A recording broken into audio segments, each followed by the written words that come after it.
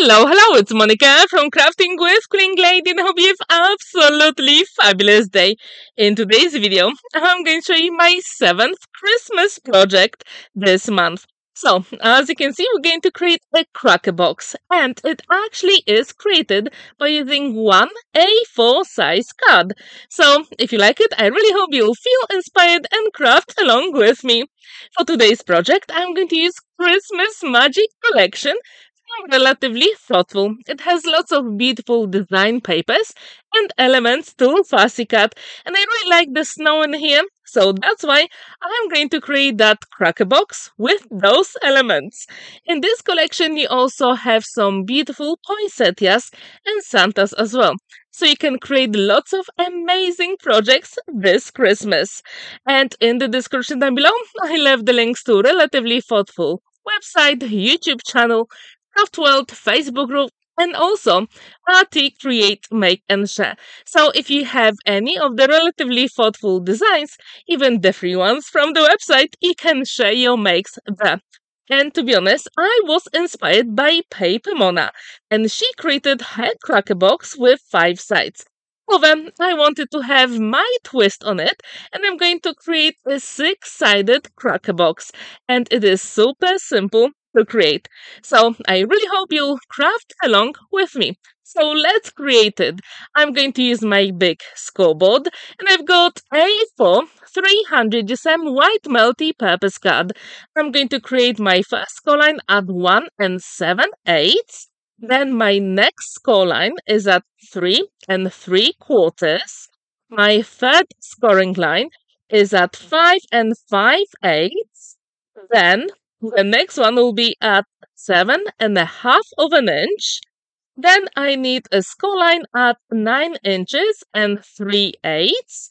And the last score line will be at 11 1/4. So that's how we do it on the first side.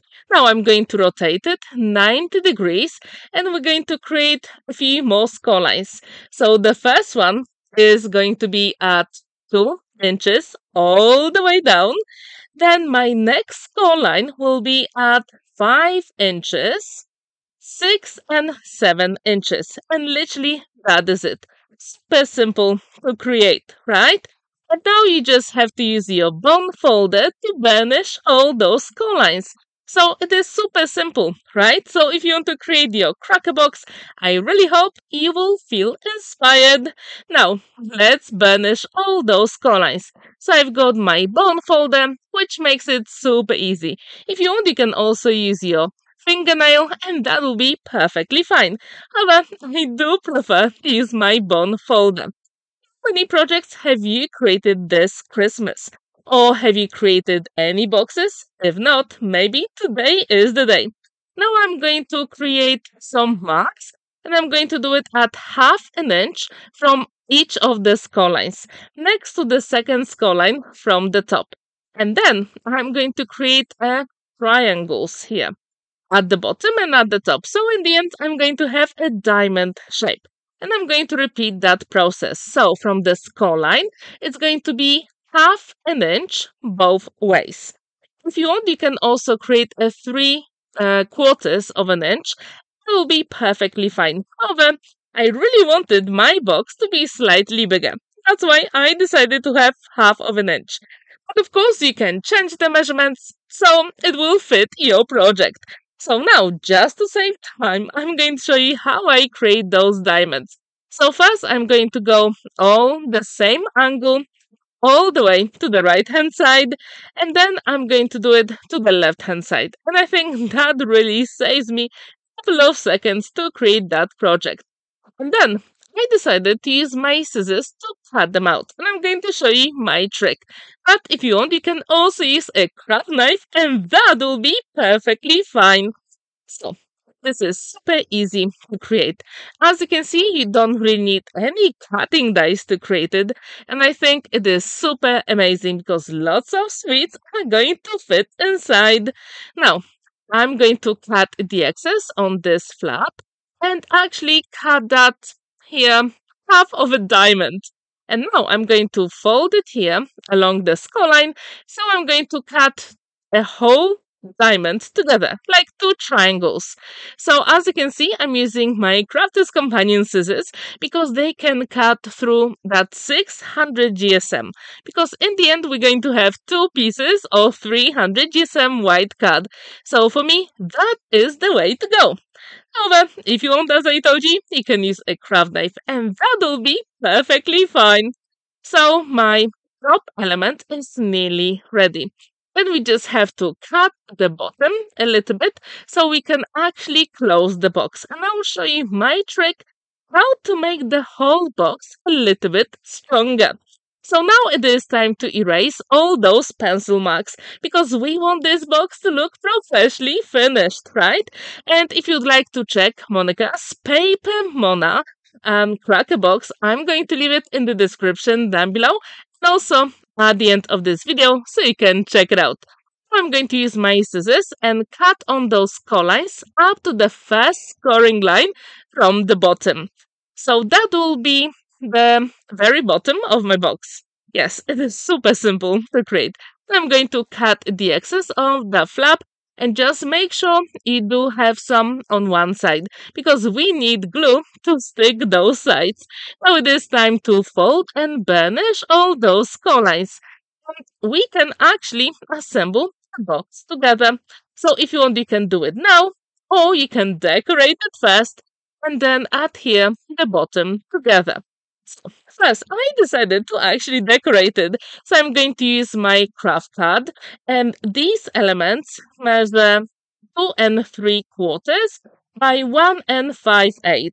And now I chose those 3 snowman button papers, and I'm going to create my smaller elements. So they will be measuring 2.5 by 1 1/8. Yes, and then it is time to assemble them together. And again, as usual, I'm using my liquid glue because I love it and I do have time to maneuver the elements. So if you'd like to create those boxes, I do encourage you to do so because you will have a little bit of space to put amazing sweets inside. And in the end, we're going to have a slight opening at the top, but there is always a way. So I'm going to use a little bit of tissue paper just to cover it and make sure the sweets are not going to leave my box. As you can see, this is super easy to create, and if you like this collection, it is just perfect to create those boxes. However, if you do have any other design papers in your stash, I'm pretty sure they will be perfect for this project as well. When this is ready, then we can decorate the top, and this is optional. I did it, but you don't have to do it. I use exactly the same craft card because I think it goes really well with that snowman collection. And if you agree with me, please let me know in the comments down below. So these elements are slightly smaller, and you can always use your trimmer or guillotine. If you would like to know which ones I use for my card making, I left the links in the description down below. So here, as you can see, I chose the images of snowmen, which are exactly the same. However, I chose a different face than is at the bottom. So this way I'm going to have a little bit of variation. And I do encourage you to play with the designs you've got in your stash because that really makes a difference. So when these elements will be assembled, then I'm going to show you how to put the bottom of the box together. And to be honest, I think it is super simple. As it is six-sided box, we are going to put two opposite sides together, and that is the way to go. And then I'm going to show you how to make the box stronger so you can actually put even more sweets inside. So let's finish decorating the box first. As you can see, it is super simple and you don't really need that much decorative paper to do it. Now, I'm going to put the glue on the flap and assemble it.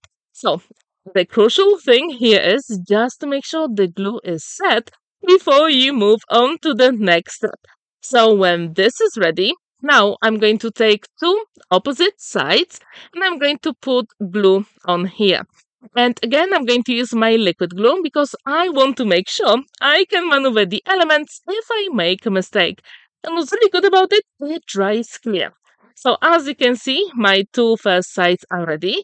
Then I'm going to put some glue on top of it and then put the other two panels together, the opposite ones. And then when this is ready, I'm going to finish off with the other two. And when they are ready, as you can see, the box doesn't really look neat. But there is always a way to make it better. So I've got a scrap piece of 300 GSM white card. And I'm going to use my ruler and my compass. So I'm going to measure 1 inch and 7/8. And I'm going to create a circle, measuring 1 and 7/8.